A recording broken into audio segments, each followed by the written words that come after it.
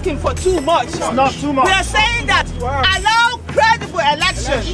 Give us good electoral skill. Yes. Let us know that whoever gets into office is actually they have the will of the people, have the mandate of the people, nothing else. And I call on this 9th National Assembly. You have been infamous. You have been infamous. It is time for you, for even if you are known for one thing, nobody is 100% bad. Even if you are known for one thing, give Nigerians a credible electoral skill. INEC is doing a fantastic thing now by ensuring electronic registration of voters. So why will the National Assembly now take INEC back? So we'll lose the gains that are being proposed by INEC. INEC is ready.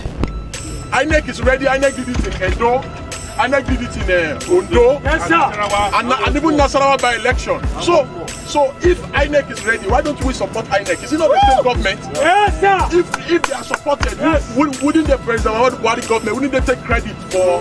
We don't want our media people to be killed in violent elections. We don't want our security agencies, our policemen, our DSS officials, our youth corps members, who are always the prime target. We don't want them to be killed any longer.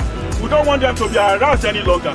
It is only when we make elections to be free, fair and credible that we'll be able to protect the life of our corps members, we'll be able to protect the life of our people. Election is not war. We must never make it a war. Those who feel very strongly about any amendment that they think should be effected in the Electoral Act should contact or talk to their members of the House of Representatives as well as the single senators. I want to state categorically clear here that presiding officers are not the ones to determine what is carried or what is not.